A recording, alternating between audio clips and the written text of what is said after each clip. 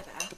First of all, I would like to say that my thoughts and prayers are with the victims and their families. I myself am a Muslim. I am a British Muslim and I'm very proud of my heritage.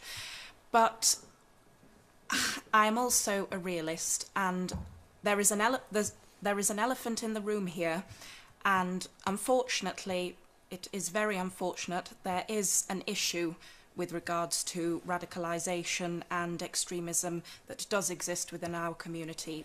You know, that is something that we have to accept and we have to deal with. I would like to go back to what the gentleman over there was saying when he referenced a mosque. Yes, we do have an issue within our mosques, within our religious institutions. We have children being taught the Wahhabi interpretation of the Quran. We have Saudi-trained clerics coming in and speaking to children as young as 7.